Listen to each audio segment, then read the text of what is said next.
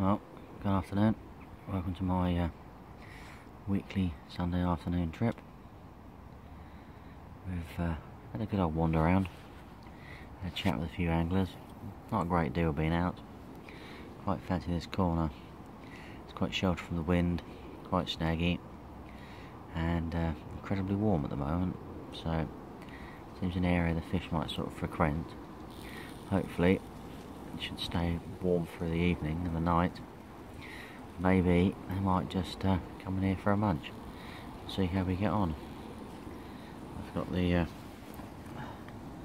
ridge monkey doing baked potatoes. It's absolutely fantastic. A thermos full of a bit of stew. You know, baked potato and stew for lunch. It'll be quite pleasant, I think. And I don't know, it'd be nice to catch a fish before we settle down this evening. There's a seagull bobbing around there. They've been after me boilies as normal. No surprise there, hey? And we'll just see how we get on, really.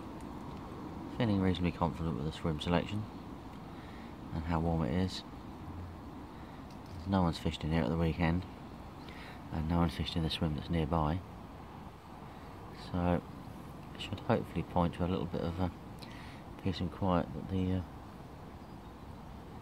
carp might be frequenting.